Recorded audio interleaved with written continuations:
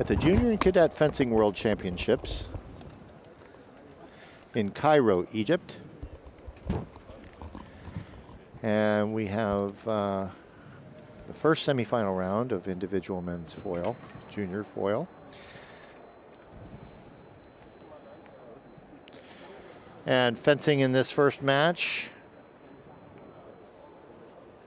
is Russia's Stepan Martynovich versus Dong-Young Choi of Korea. So we know we have, if Koreans are consistent in one thing, it's usually their speed. So they're fast. Very, very fast. This is going to be I expect it to be an interesting match.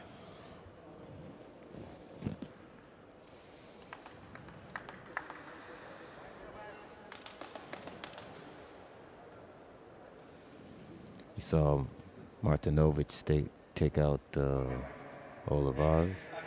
Choi took out Kenji Bravo, so they both took out Americans. And now they get to fence each other to see who goes for the gold.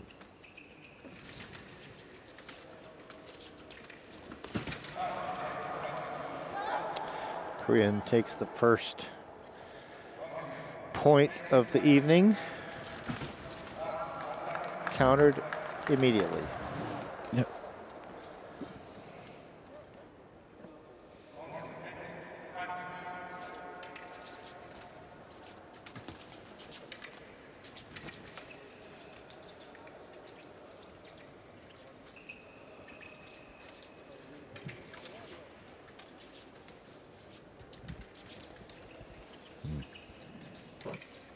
Korean trying to control the distance. Unable to make the repost count.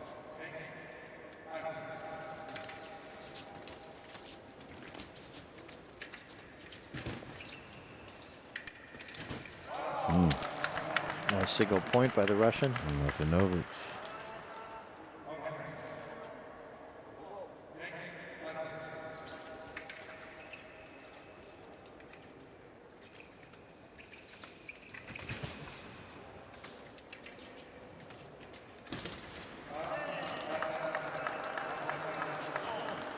Choi is having a challenge hitting target. He's had the attack twice. Unable to close it.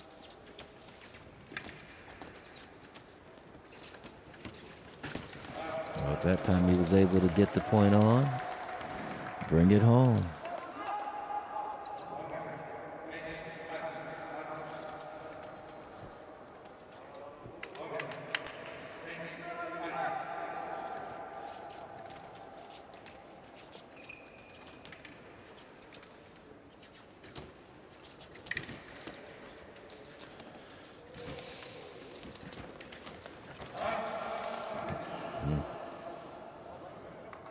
Both young men here sort of taking their time. Well, what they're doing is filling each other out. Sure. Seeing the distance. I'm watching Choi how he throws his blade close enough, not quite enough to hit, just enough to sort of test the waters. Right. Try to suck it in for a pair of repos. Tries to draw him out. And then he'll go. Right.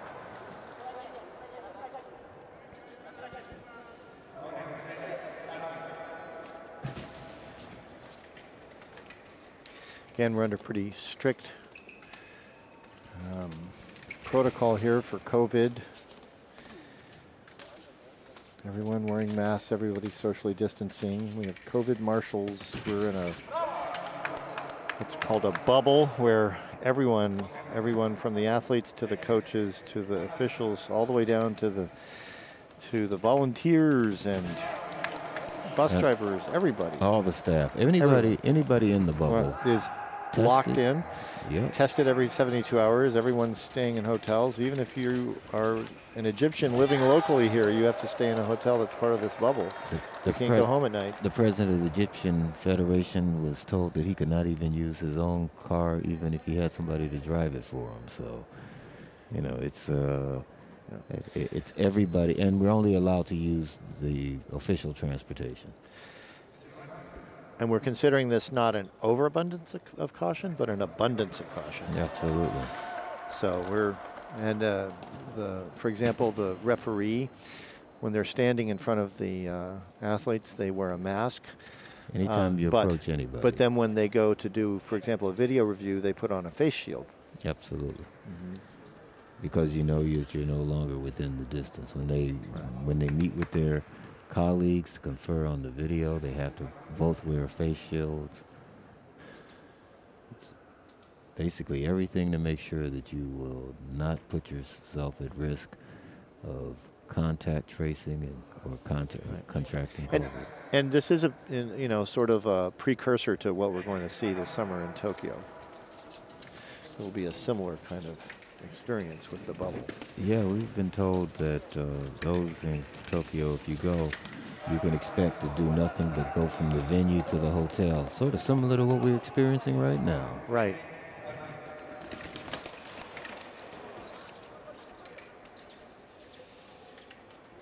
Or for the athletes, the village.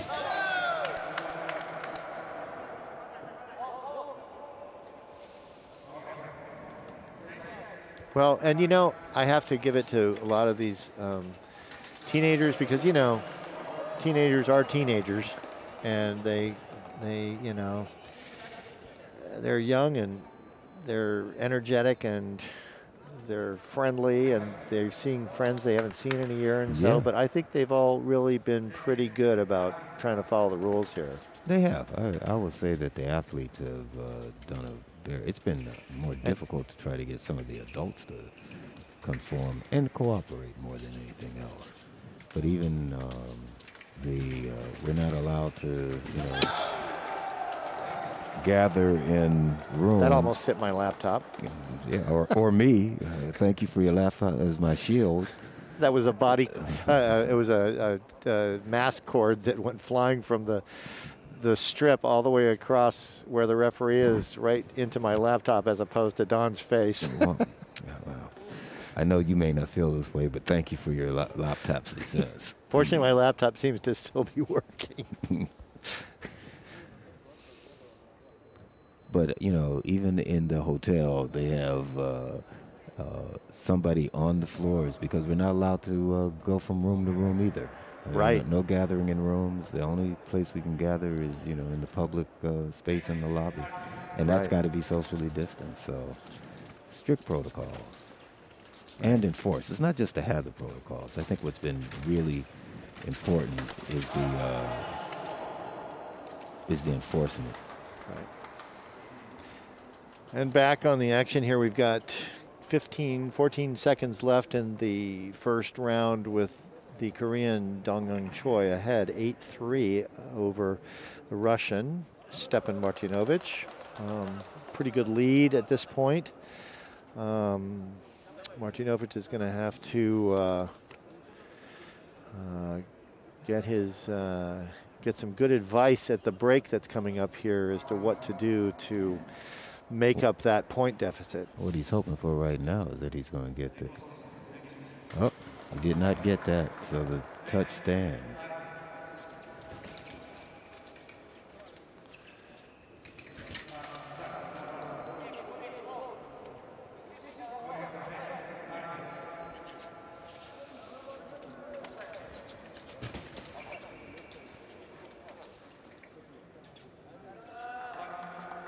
They take the break. 1 minute to sort it out and come up with the strategy that might be more effective for the Russian. And the Korean is going to be quite happy doing exactly what he was doing before, continuing to get touches. Yes, but by the same token, he's going to have to be aware because there's a good chance that this Russian's going to come back from the break with a little bit of a revised strategy. Absolutely. How to suck him in, how to move away. The advice could be, be more effective, and aggressive on your attacks.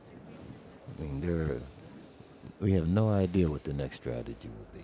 Or, on the other side, it could be, okay, now we're going to change to this game. Even though I very seldom like to change when a game is working. Right. If it ain't broke, don't fix it. I agree with that strategy.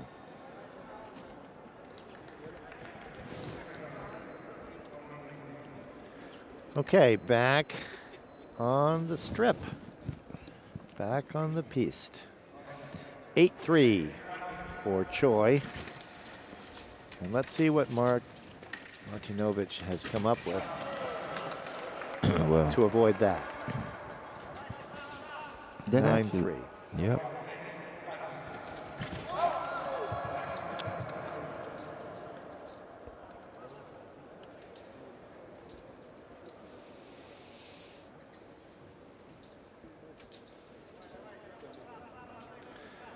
Korean has come disconnected.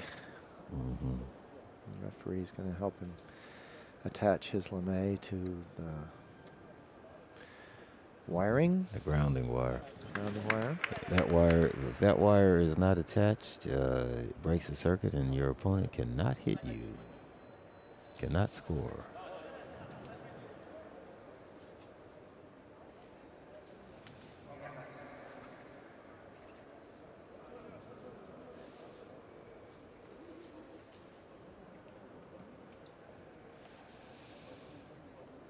Trying to get that blade straight after that. He made that very strong, hard attack. Right. Landed it, but puts a little bit of a kink in the metal. You want to get out of there. Mm-hmm. Ooh, point in line. Pretty point in line. Looked like a double disengage. Nicely done.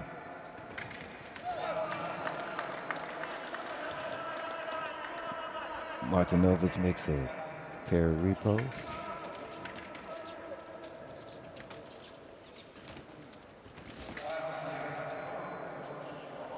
Okay, now he's starting to pick up the tempo, picking up Choi's tempo, able to get him to stop. Yep. Take over Still the got attack. quite a bit to make up, however. Yeah, well, he's still got plenty of time. He's got 2:44 in this round and another 3 minutes. So. Right. Yeah, that's long. That's almost 6 minutes. A long time. You're right. Yeah.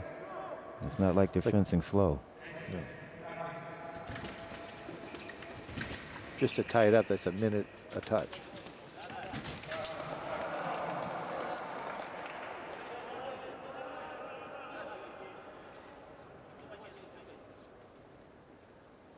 He wants to change weapons. Actually, No, or he's tightening. Well, he's using a wrench. So what you do? Yeah. What you do is you can kink the blade and take all the really. That's the way I prefer to adjust the weapon. Yeah, well, you have a little more leverage that way. You can really control it. Get it exactly how you want it, so that you can do something like that. Hit the target exactly the way you want it. Oh, what happened? Looks like. Did he stomp on his foot? I don't know. He's untying his shoelace, taking his shoe off, and feeling his toe. Yeah, it looked like he may have stomped on it when he came forward. Oh, he might have, stubbed his toe kind of against him. Mm-hmm. They're going to have medical come out. It's time for the magic spray, maybe. Well, what you want to do is make sure it's not broken. Magic spray doesn't help breaks. Well, honestly, I don't think it really helps much. I mean, because, if you have ice, it will, reduce inflammation, but I don't think the spray does that. It just keeps it from hurting as much. Yeah. Basically allows you to compete through the pain. Right. And there goes the magic spray. Yeah. More. Underneath, too. I don't want to feel anything, because this is hurting. Now then the question becomes, can you... Well, toe jams can hurt a lot. Yeah, it's toe, and it's also the... Now they're going to figure out, does he want to take a medical timeout and wrap it? Yeah. Although, to give him a medical timeout, you have to have actually a pretty good reason. Just saying my toe hurts is usually not sufficient.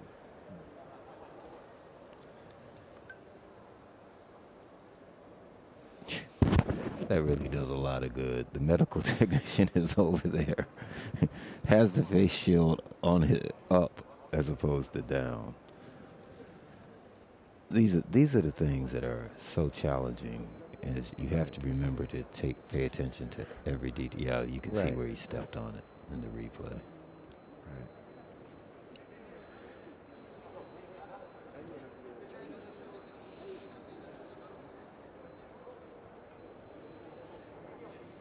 All right.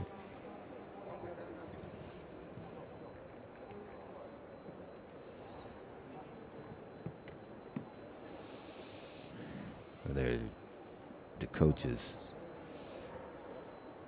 doing what most coaches do on a break. They try to coach from the box. I want to thank everyone out there for tuning into the FIE Fencing channel here on YouTube. It's also a pleasure to be able to work with you and provide a little commentary for the action here out of Cairo. Yes, thank you. Don Anthony. My pleasure. Member of the FIE Executive Committee.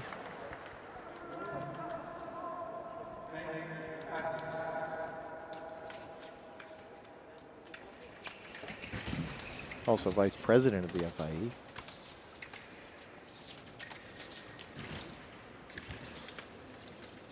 And the FIE has worked very hard to get these last Olympic qualifying events. Oh, nice touch. Good for Oz. Worked him all the way down to the end. Maybe the magic spray did something. He's moving. He's picked up the pace quite a bit. A lot more intensity.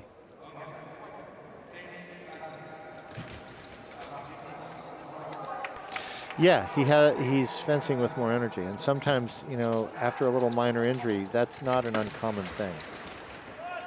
It sort of wakes you up, but that was a single point for the Korean, now 12-6. Not for a lack of trying by Martynovich. I mean, they tried to hit each other, and then the Korean just switched the line and came around the other side. And again, this is a semifinal match. So these boys are trying to get into the gold medal round. The winner of this goes into the gold medal round, and the loser gets a bronze medal. 13-6 for the Korean. Russian changing his weapon. The tempo and the timing on that last touch was just, let him get close, let him get close. He could tell he was getting ready to launch an attack. Right. And before he could even get, boom, stopped him. I guess why they call it a stop thrust. Sometimes, you know, in épée, I don't know, you can tell me, but in épée we sometimes call it a yielding parry. Sometimes you have a yielding parry. It's like you're yielding, you're coming back, you're moving back, and you're parrying, and then you. That would either be a parry or opposition in form, typically. But yeah, we don't have that term in saber either. Oh, is that right? No, there's no yielding parries in saber. You think it's maybe it's a little bit of an old school term? It could be. I mean, but I still think about it when I see these moves. 14-6, one touch away from the gold medal round for Choi. Martynovich not giving up. No, he's not. This bout's not over. It's not over till it's over. And anybody who's been around fencing a long time knows that we've seen that happen too many times. Another time. 8-14. Absolutely.